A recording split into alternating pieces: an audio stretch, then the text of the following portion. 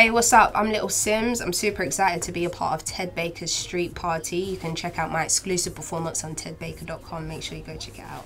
Peace. So right now, I'm joined with someone with probably the most impressive CV in the game. Just performed on Fallon, Jimmy Fallon in America, smashed a role in Top Boy on Netflix, Enemy Award, Ira Award, and new album dropping on September 3rd. I ain't even got my provisional license yet. Little Simz in the room. So I was watching an interview that you did, and St Mary's Community College, I think. Community Centre, Community Centre, yeah. I know you used to bust out dance moves there, you did performances there.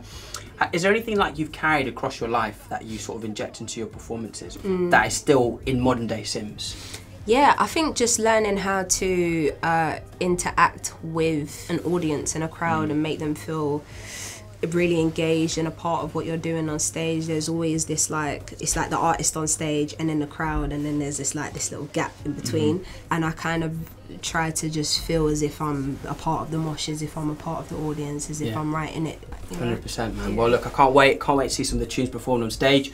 Don't forget you can catch Little Simz and all of her performances on tedbaker.com.